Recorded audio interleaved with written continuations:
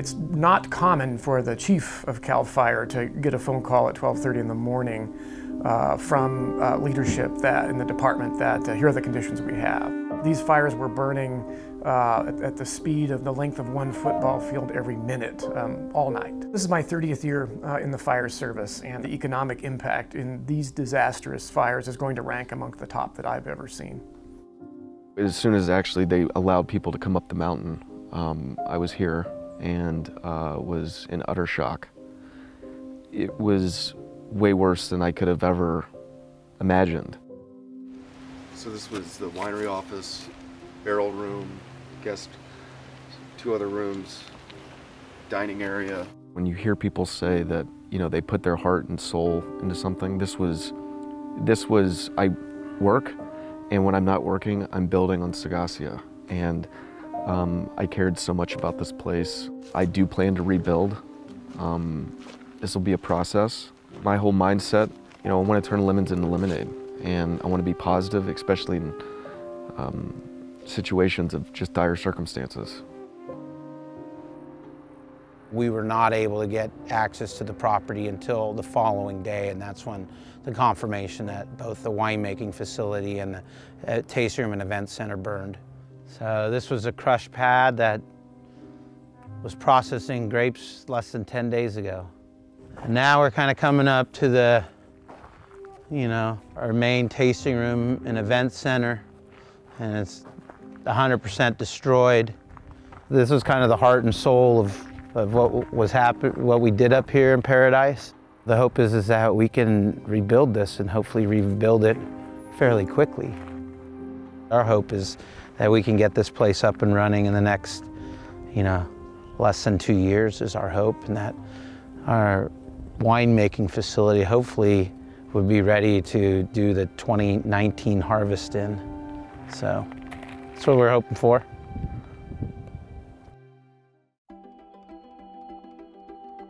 Probably a year and a half ago, I was talking to you guys, and I was hoping we'd be rebuilt in 2 years, and it looks like we'll be rebuilt in about 2 years. We're starting to get excited about the building and starting to envision the furniture and the fixtures and everything that's going to go in there that's going to make it really special. It's been difficult, but it's something that we're proud of, and there's a lot of people in our community that are happy we're rebuilding and we'll be back soon, and I feel like it'll be something that helps people heal. That's really what my parents wanted to do when they built the winery, was share this beautiful spot that they had discovered with the community.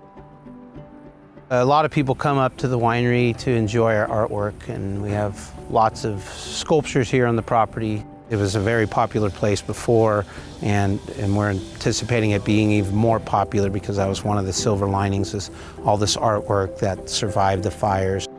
This love sculpture was a symbol of resilience because it survived, and you know, a lot of people think it's a little bit of a miracle that all of our artwork survived. I believe that, my dad believes that. Art is definitely healing, and I think, you know, even if it just takes your mind off of everything that people have to deal with in a day, just for 5 minutes to have that break, to enjoy something different.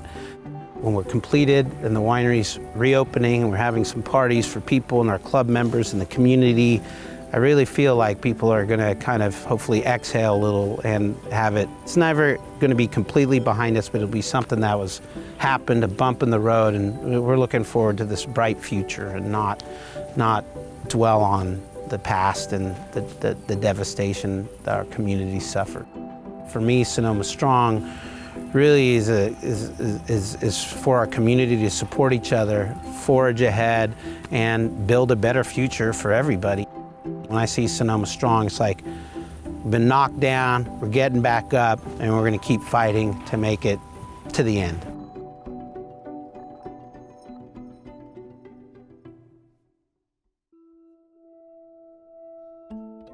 The rebuilding process has been extremely slow.